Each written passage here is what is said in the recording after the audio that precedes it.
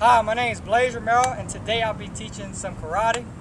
The first thing we're going to learn is the reverse punch. So you want to just stay in an athletic position. You want to put one arm out, and then you want to have the other one up close and tight, right next to your pectorals. And then when you punch, you want to go like this and back, just back and forth. That's a reverse punch. And I'm going to get Aaron to demonstrate it.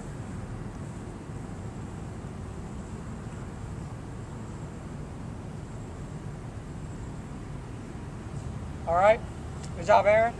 The next thing we're going to do is the front snap kick. And you want to stand with your dominant leg back. Hold your guard up. You want to come up, chamber up, and then kick. So you want to go chamber up, kick, chamber back, and back down. So it look like this. Up, kick, back, down. Aaron's going to demonstrate it. Up, kick, back, down. Good job. The next thing we're going to do is called the side kick. I'm going to get on a line, pretend this is a line right here, and all I'm going to do is take this leg, cross over right here, chamber up with this one, and kick with my heel like that. And when you kick, you want to make sure you look at your target because you can't hit what you can't see.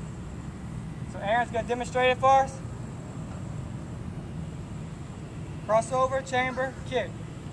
Good job. And those are the side kicks, the front kick, and the reverse punch.